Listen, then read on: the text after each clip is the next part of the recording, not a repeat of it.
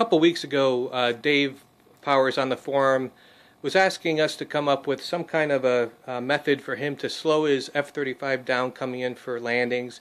It tends to sail quite a bit when you're coming in for a landing, so what I came up with was the braking system where I've got the V-tails and flaps working together.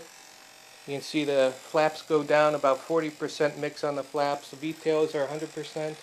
And I use the elevons there to control the pitch of the plane as it's coming in. This brings the plane in nice and slow but with full control. What I'd like to do next though is to separate the flaps. And right now I've got the links set up. I've got one servo connecting both the elevons and the ailerons.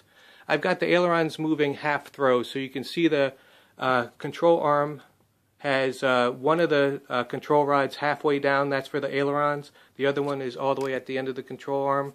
That's for the elevons. What I'll do is add an extra servo here and then put the flaps on separate so I can hopefully get full flaps, bring it in nice and slow, full V-tails, and have full movement of the elevons there.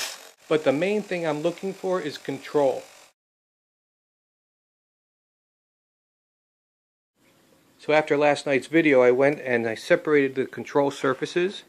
I added extra servos on for the elevons, and with these flexible control rods I was able to just move those down to the new servos really easy. Didn't even have to break any glue joints there on the sleeves.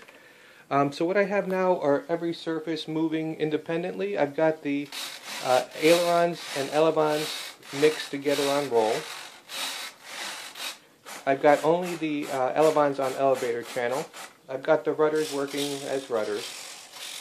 And then the DX8 is great when it comes to its flap setting. When I flip the switch for flaps, I'm able to get a down angle on the flaps, but also it allows you to mix in an up angle on the elevons.